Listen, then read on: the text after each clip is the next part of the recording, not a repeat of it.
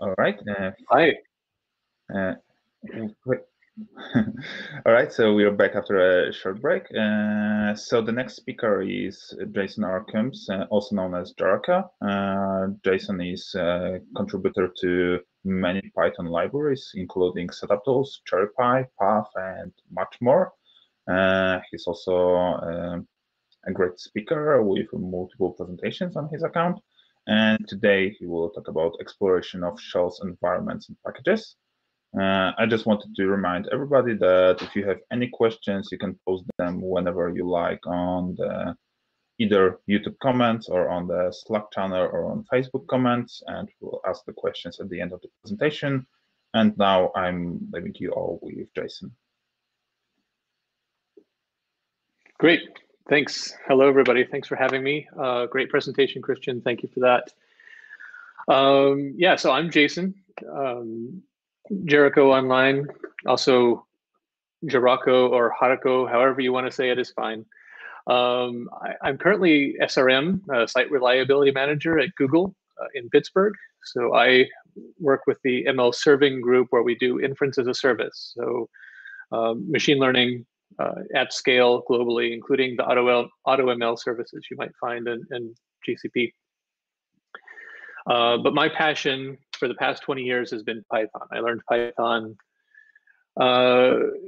as part of a compiler's course and fell in love with the language and have been using it everywhere I can ever since. So I maintain, as Kuba said, many packages on PyPI, including setup tools, CherryPy, Path, IRC, and as well a core developer on CPython. So I've been contributing there to the zip file path and import lib libraries, among other things. So that's most about me. But what I want to talk about today, and basically I don't have a formal presentation prepared. I don't have a lot of slides, but what I want to do is walk through some of the tools and experiences that I enjoy the most recently that I think maybe haven't gotten as much attention or acclaim as they deserve. So I'm going to start first with shells, basically conch shell, and how I got to that and how it works for me, and some of the interesting and perhaps challenging aspects of it.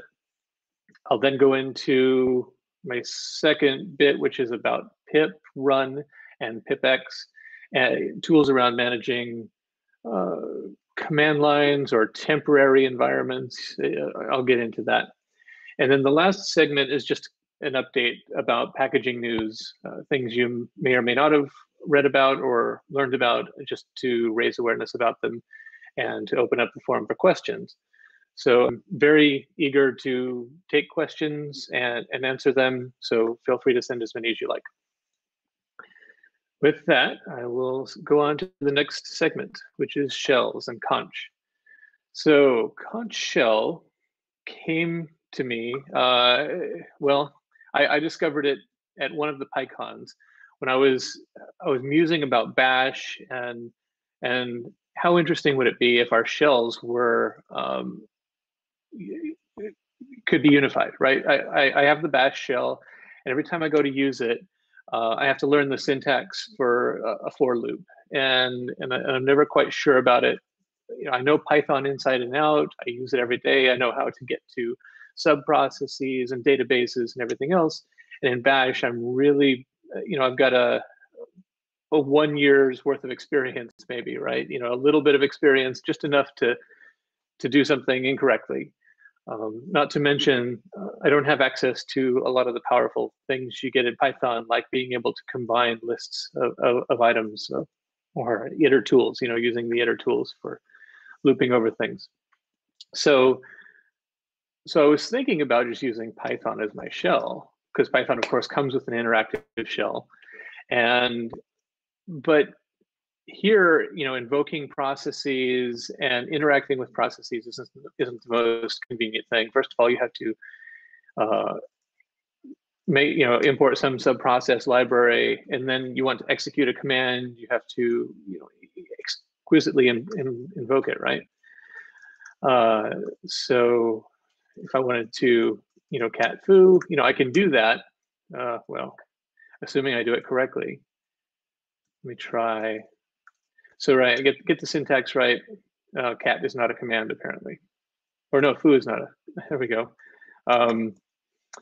What is a file? So I could cat this file because I know it exists. Okay, great. So I could use the Python shell, but it's not the most elegant thing. And so when I learned about conch, which is a bash-like shell built in Python, I thought, wow, that sounds really great. So here is the homepage. It's conch.sh. I'm sorry, let me say it again. It's con.sh, xon.sh. And so here's where you can see the video. You can try it out. You can learn about it. And they give some nice demos here of how it works. So you get lots of really great features, and but most of the things you're familiar with. So simple execution of commands, easy creation of aliases through syntax that you're familiar with, right? List assignments and whatnot. Access to for loops, multi-line input, right? So you're not constantly fighting with escapes and things. You know them because you've used Python. So yeah, I've been using this as my main shell, not just on Mac OS, which is where I am now, but also on Windows and Linux. So that's another big advantage of Conch, is that it supports Windows, so you can use this pretty much cross-platform.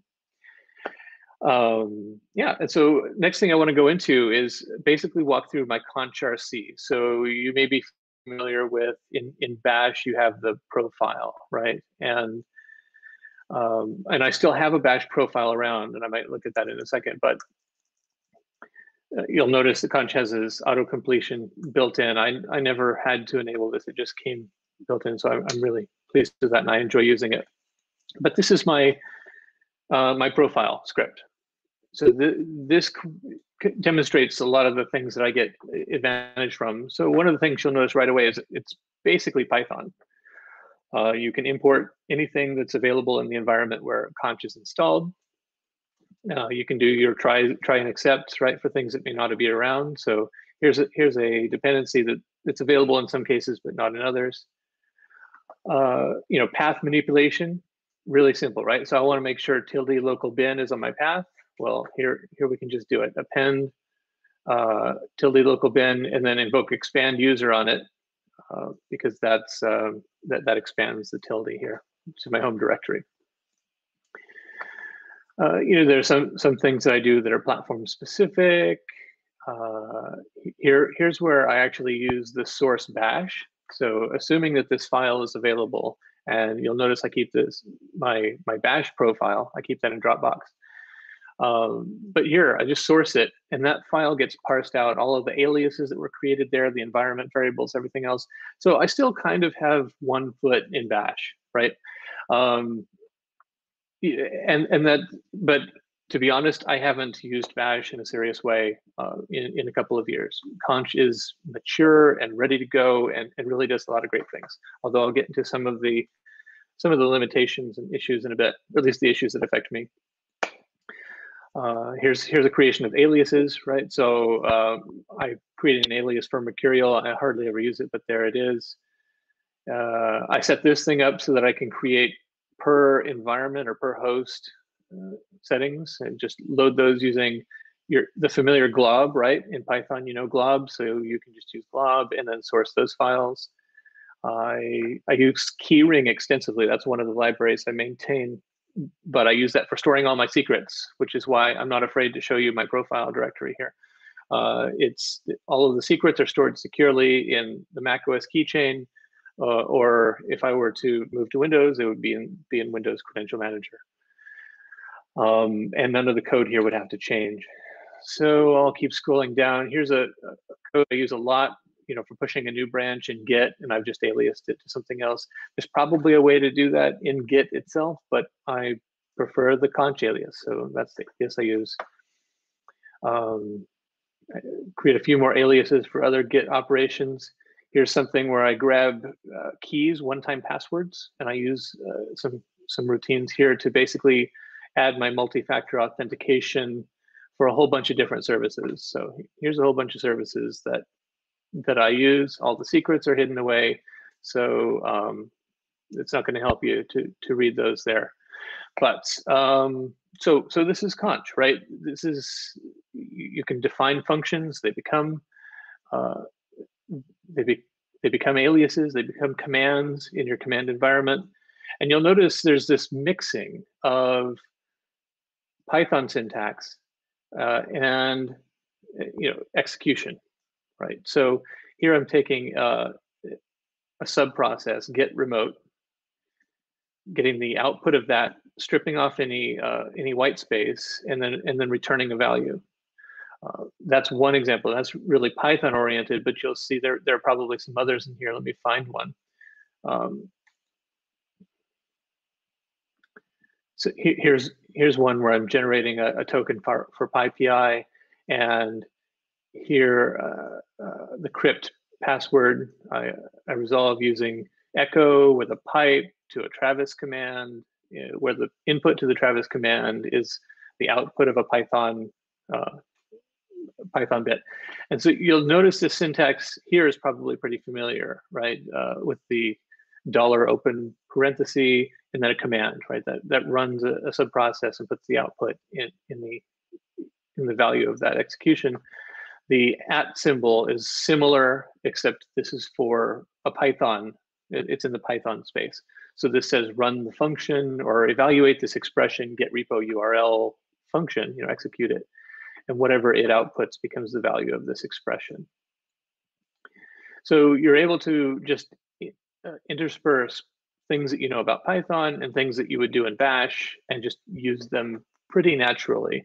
And conch has this heuristic, and it's not perfect. I think once or twice in the past three years or so, I've encountered a situation where conch didn't do what I expect, but 99% of the time, if not more, it does exactly what I would expect. And when it doesn't, there's a way to adapt that.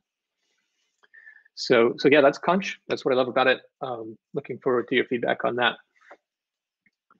From there, I wanted to talk about issues, right? So there are two issues that affect me the most. The first is the standard error and standard out interleaving. So I can do, I can run commands pretty normally, but I think we noticed when I ran Python earlier and I did something that produced some output, everything looks okay usually, but sometimes I'll find that this standard error here will appear before the standard out.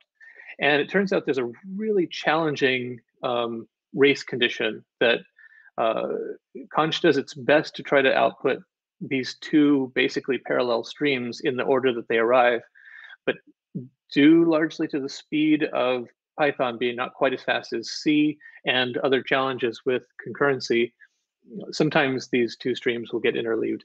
And there are ways to work around it. There are commands that you can use to disable that functionality. Disabling the functionality, you lose some of the more advanced features of conch, which I'm not going to get into, but features around command reuse or a history that keeps track of output that happened and can tell you whether the output has changed over time. And conch does a lot of management around those, and you lose those features if you disable the feature that interleaves the input and output.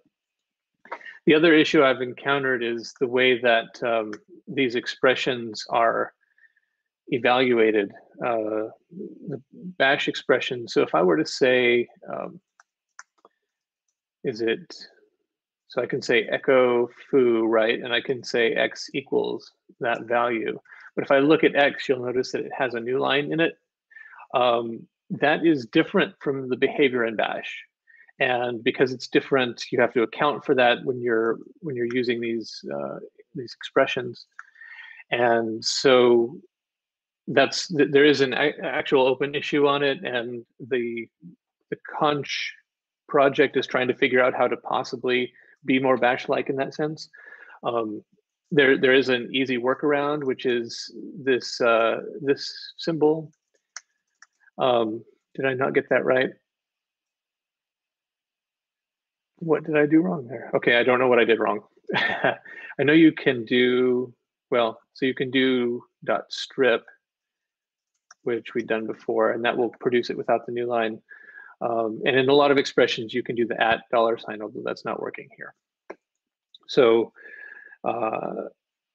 yeah, there are some workarounds that work in certain cases, but that ends up being a little bit confusing. So those are the two issues that have nagged me a little bit, but for the most part, I really love conch, and I use it every day. I use it on my Raspberry Pi, and I use it on my workstation at work, in my Linux workstation. I use it when I go into Windows, because then I get to use my same profile scripts and and get the same environment, no matter which operating system I'm on.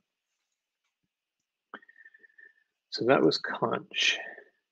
Next up, I want to talk about pip-run and pipx. So pip-run actually was something that I came to when I was trying to, so I help maintain setup tools, and one of the challenges with setup tools is build requirements. The setup requires that they use. And there are some really interesting bootstrap challenges with setup requires, right? If you're importing setup tools, but then your setup requires imports a different version of setup tools, how do you resolve that? There are challenges around where do you store these build requirements while you're building them and everything else. So as I was exploring that problem, I came up with pip-run, which is intended to basically replace this case where you want to create an environment, you want to install dependencies into it, but you don't necessarily need to keep those around. You're not creating an environment for persistence sake, you're creating it temporarily, maybe to do a build. That was the original use case, but there are actually lots of reasons you might want to use pip-run. I'm going to expand my font here for ease of reading.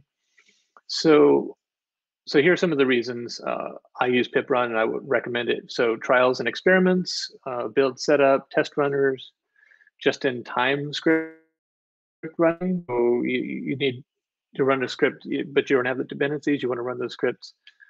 Interactive development, bug triage. I use this all the time. When somebody says such and such a library is not working at this version, I can just quickly get that version. And so that's where I use pip-run. And here's what it effectively does. It replaces a series of commands, creates a virtual environment. Although it doesn't actually use virtual environment, it uses just a simple pip install target. Installs the requirements, the package 1, the package 2 to the requirements, and then runs Python in that environment, and then cleans up the environment. So pip-run works this way, right? Install the 2 packages, install the requirements.txt, and then run the command, whatever the command is, in that Python environment. So I can give an example of it. The trivial example is just to run pip-run by itself. And when you do, you'll notice you end up with a Python shell, right? So pip-run installed nothing, and then it invoked Python with no command arguments. That's the degenerate use of pip-run, not all that useful, right? But let's say now I want to run with something like requests. I can say pip-run requests, hit enter, it installs requests. Okay, that's great, and then it shows up the shell. And here we're seeing that interleaving issue with conch. So I can now import requests where I didn't have it before, and voila, it's available and ready for me. A lot of times I will pass -q, which, because we're passing parameters directly to pip install, -q will install quiet. And so what you get is pip-run and requests and straight into your function. But let's say, so this is great. I can say requests less than 2, right? And it'll go out and get me, oh, okay, it's not going to work. I'm getting lots of errors from pip around no module available. And it's using the new resolver, so it's going to fail as many times as it needs to determine that nothing is going to install. And the reason I know, so I know this error very intimately, no module name setup tools. That's because requests has an implicit dependency on setup tools. And I don't have setup tools installed. I know a lot of people do, but I've been running without it installed in order to kind of chase down these issues. But I know that use pep 517 will allow that to build correctly. And so I should be able to get requests version 2, and there we have it, right? And so then I can pass things, you know, like, so after the double dash, everything before the double dash gets passed to pip install, everything after the double dash gets passed to the Python invocation. So I can use -c to run a command, right?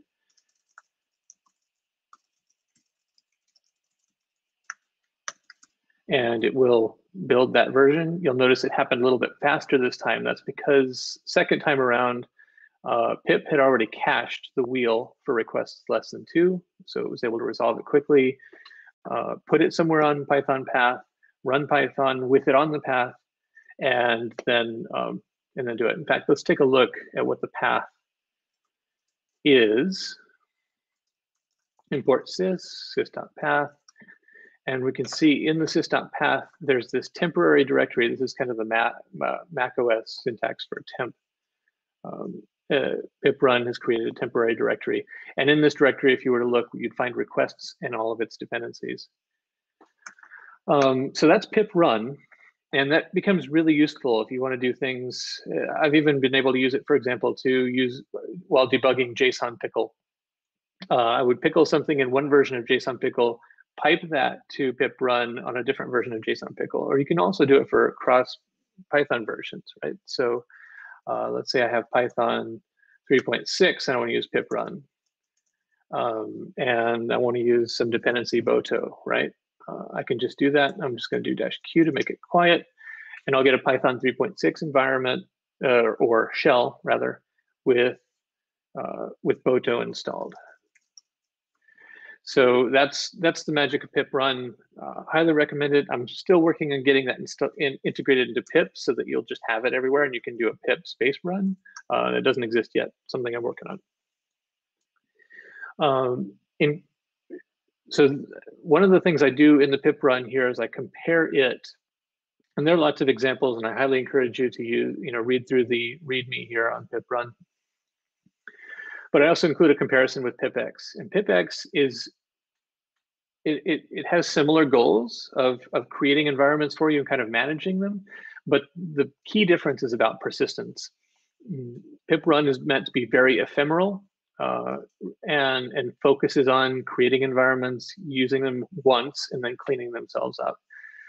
Pipx is more about being persistent. So pipx focuses on, you tell it that you have a Python dependency that has a command that supplies a command or set of commands, and you want to make those available.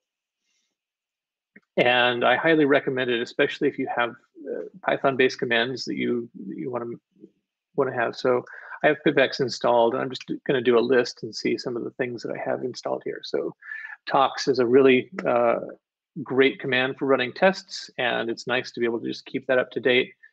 And so when I say, I'm actually just going to do pipx uninstall tox, and so tox is gone.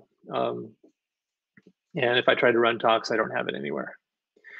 So this is the conch syntax for command not found. So I need to get tox.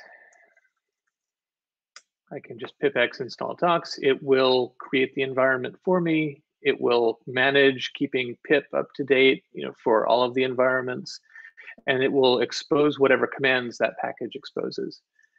And then I would probably want to also install. You can also inject other things, right?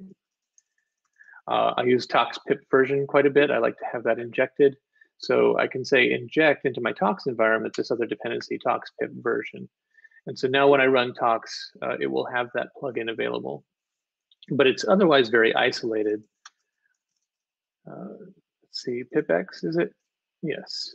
So pipx creates these directories, these VMs for each each of the projects. So I have all of these different commands installed. These are all Python commands that are exposed by some Python project. So town crier and keyring and fabric.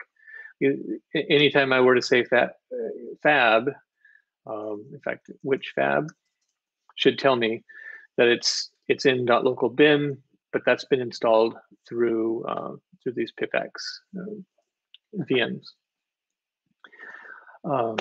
One of them, and pipx will even help you bootstrap.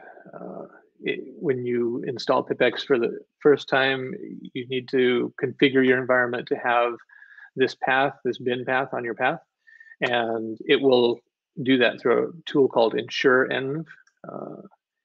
And I think you can say pipx ensure ensure path, right? Yeah, ensure path. And it will, across any number of shells, including conch, make sure that that's on your path, and so you're ready to go. And that works. It works in PowerShell. It works in Command exe. It works across a lot of environments. So highly encourage that. So that's pipx. It's a different use case, but I use these two interchangeably. I use pipx when I need something persistently, to be around tomorrow, and pip-run when I just need to test something out and I don't want to worry about creating an environment and deleting it later. Look forward to your questions on that. So that's the second segment. I'll move on now to the third segment, which is packaging updates. So I wrote up some notes here. Some of these announcements you may or may not have heard of, but I'll share them here. So PIP 517 and 518 have been around for, I don't know, a couple of years, maybe a little longer than that.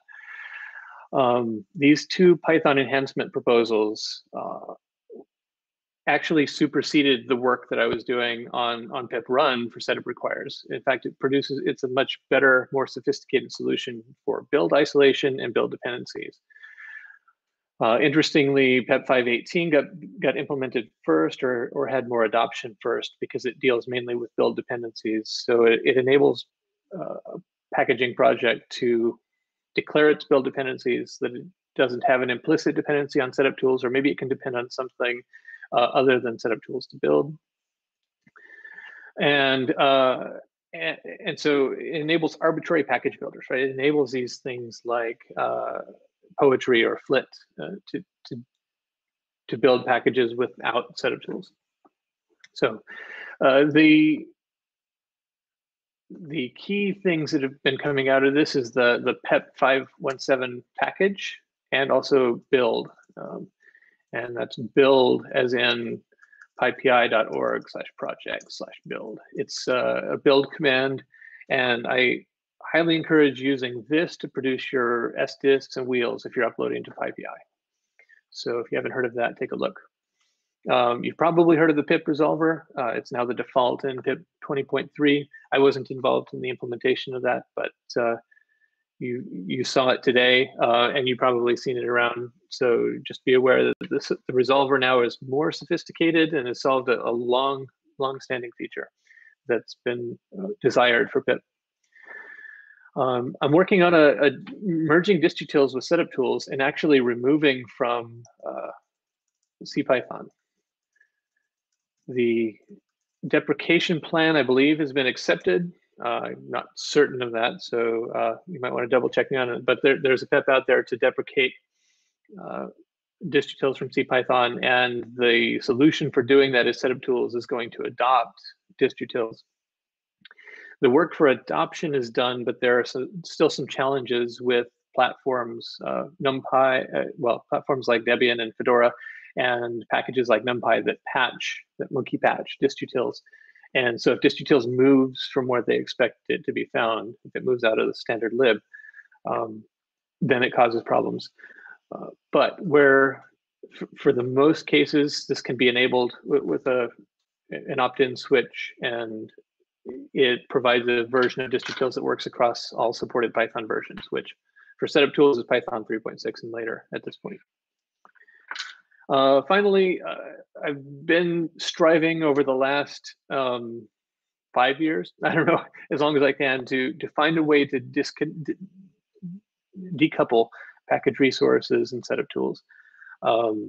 And decoupling turned out to be kind of intractable, or at least very difficult. So instead, I've just discouraged use of it by creating some replacements.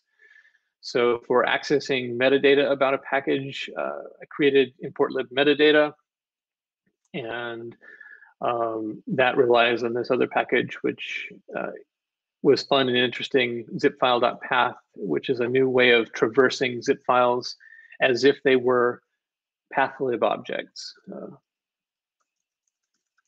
So if you've used pathlib.path in order to glob or ls, or to iterdir, right? You can now do iterdir on a zip file. And there's a entry in my blog. My blog is at, no surprise, blog.scirocco.com. It was maybe 6 months ago or so. I gave an example of using the zipfile.path to traverse a zip file from a cloud object. It was actually in Google Cloud, and it was a very large file, and I didn't want to download the gigabytes of file in order to open it. I was able to use this to kind of traverse it and explore it without consuming the whole thing. So I could do it over an HTTP connection. Finally, import lib resources. I've contributed a lot to. I've worked closely with Brett Cannon and Barry Warsaw on providing access to resources and packages. Non-module objects, right? Things that aren't Python, but it's your data files, it's your command scripts, whatever that might be included with the package. Import lib resources provides access to that and solves a lot of the hard problems of does this work if it's in a zip wheel? Does this work if the package is exposed through some other import mechanism, like through a database or over a network connection? It provides the abstractions and the interfaces to make that happen. So import lib metadata was new with Python 3.8. Resources was new with Python 3.7, but it's been improved quite a bit in Python 3.9. But these backports, import lib metadata, resources, and zip, these provide backports for older versions of Python as well. So the functionality is available going back to Python 2.7. So those are my updates on packaging, and I'm happy now to take any questions about any of those segments.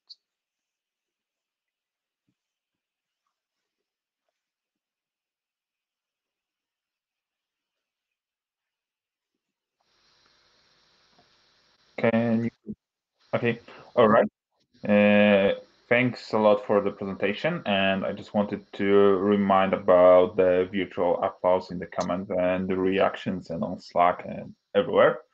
And so far we have one question, so just make sure that if you want to ask any questions to Jason, just leave them on any of the channels. So the first question from S. Witowski, what about pipx run as an alternative for the pip-run? It can also be used to create ephemeral virtual environments. That's a great question. And I do recall exploring that, and let me see if I captured that in my evaluation. Right. So pipx run, it does support ephemeral environments, and it's great for Python packages that expose command line console scripts. So if what you're after is like tox, which exposes a console script called tox, pipx run is great for that, and you can use it. I would encourage using it for that. If on the other hand, what you're looking for is something that's in a runpy script, and so that would be like python-m tox. So tox exposes both, and you could use tox with either pip-run or pipx run. There are other tools that don't expose console scripts, but have executable functionality. One of those is the PEP 517 project. So let me quickly show you pip run PEP 517. So here's running the PEP 517 build, and I'm just going to do a --help. and I'm going to run it with -q so we don't see the install. And you'll see we've actually executed the PEP 517 build module. It's a runpy module, or this might actually be a package, I'm not sure, but it's exposed through the python-m process, and we've executed it here. pipx can't do this, but pip-run can. So that's the main difference.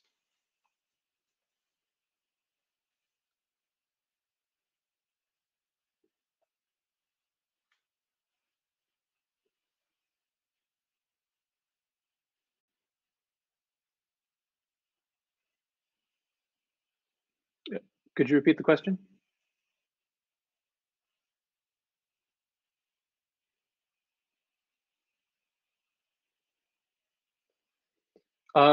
Yes, definitely. I use it at work.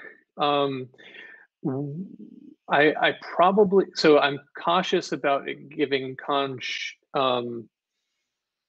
to, scripts to others, right? So it doesn't have widespread adoption, and I would be, hesitant to say, use a consh script to give to a colleague unless you know they run consh. So it is still in that kind of early phase of adoption where you probably should be prepared to give them a bash script or a Python script. But as far as my workstation, my main environment, I use consh because of the advantages that it provides and the flexibility that I have. So I will use things like, I do this all the time at work. I'll say servers equals server 1, server 2, split. And then I will say, so I want to do something with servers and I want to do the operation, right? The operations are op1 and op2 and split that. And then I will say for server comma ops in itertools.product, servers ops, do op comma server, right? Or server.op, however it works, right? Well, I guess it would be like do server comma op, something like that, right? And what that will do is, for server 1, it will do op1, then for server 2, it'll do op1, then for server 1, it'll do op2, and then for server 2, it'll do op1 and 2, right? Gives you the cross product, but in this really simple way, you've said, and there are many times we'll have like a third and fourth factor that I will add to the itertools, and so it'll run over a combination of all the things, and as you can see, I was able to type that up in a matter of seconds. We had a little bit of technical difficulty that the question was not heard on the streaming, so I just wanted to mention that the question was whether xonsh is mature enough to use it at work.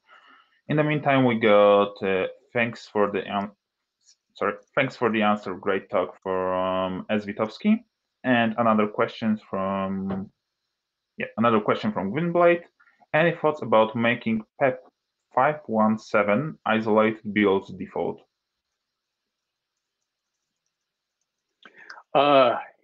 I'm in favor of that. I don't think there's a lot of resistance to it. So it's mainly a matter of, what is it going to break, right? There's fear of the unknown, especially in this world where we don't have a lot of metrics about who's using what and what the impact would be of setting that default.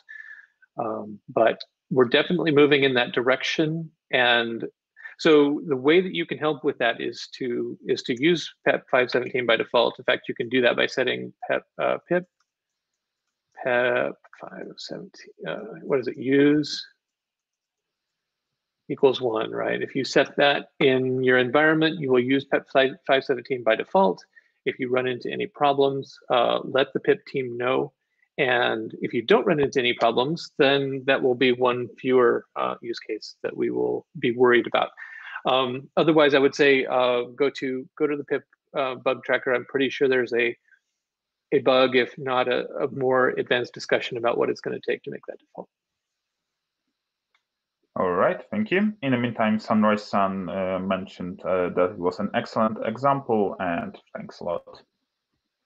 I believe we have one more minute for any questions. So if you want to ask about anything, that's the best time. And while waiting for those questions, I just wanted to remind you all that we have a competition with 2 PyCharm licenses to win. You only need to make a photo of how you're watching the Pykonik streaming and post that either on Facebook with a Pykonik mention or on the Slack general channel. All right. Just checking if any questions are arriving, but wait a second. All right, I believe that would be it. So once again, thanks, Jason, for the excellent talk. And I just wanted to remind that we can leave a virtual applause for that, so that Jason would be able to take a look at that. And we have one more question, just in time. So a question from Pavel. What if I work with many remote servers? Do I need to install xonsh on every of them? Yes, you do. However, I recently learned of a tool that's built, it's designed to automate just that problem of you install it on your local workstation and your remote servers. You can basically push conch environments to dynamically. I unfortunately can't recall that off the top of my head, so I'll have to look it up, but I will send it through the group. Okay, thank you. All right, and I believe that's it for today. So thank you, Jason, and we'll be back with you with the summary of the meeting in 2 minutes. Fantastic.